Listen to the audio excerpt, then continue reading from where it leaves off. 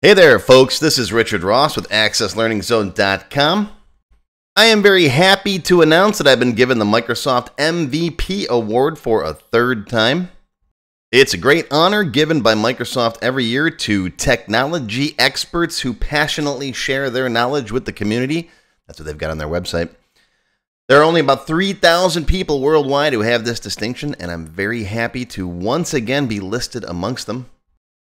I was awarded the MVP first time back in 2014 and then again in 2015.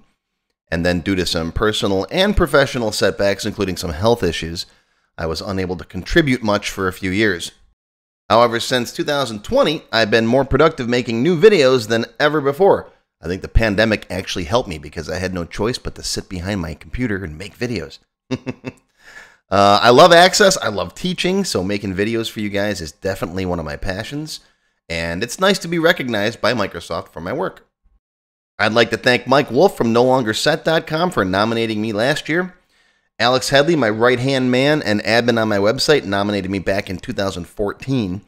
Back then, anyone could put in a nomination, but Microsoft changed the rules a couple of years ago, so now only current MVPs and Microsoft employees can put in nominations. So thanks again to Mike and to Alex, and of course the other guys on my website who help things run smoothly in the forums. Kevin, Adam, Scott, Dan, Juan, and John. I couldn't do all of this without your help. So here's to another year of making lots of awesome video tutorials. I've got lots more planned for 2023, so cheers. And of course, thanks to all of you, my YouTube viewers and subscribers. And of course, my members, thanks for giving me the opportunity to do what I do best, which is make videos for you guys.